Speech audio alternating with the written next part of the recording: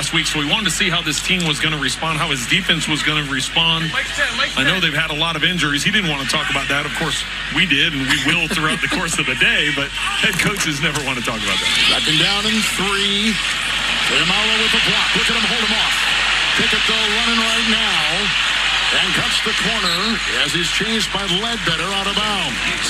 On the defensive line, he got a single yard. Jonathan Ledbetter with nice pressure. He had time to throw. He definitely did. And the offensive line playing better. Only 4 guys rushing, 7 dropping into coverage. And you can see with a 6-man protection and only 4 guys rushing, you should have time. But the problem with that, if you've got 6 in is a play caller previously. He's done that job before, so that's why it was kind of a combination job that they decided to go with. Third and goal. Pickett on the move. Can he get him? A little bit shy. Well, he takes a big hit right at the end. Ledbetter got him. You're right.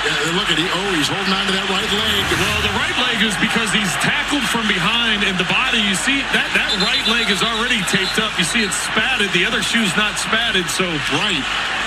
Good pickup. He obviously had a condition with that right side coming in. He did. It gets pinned underneath, and then the big hit at the end. So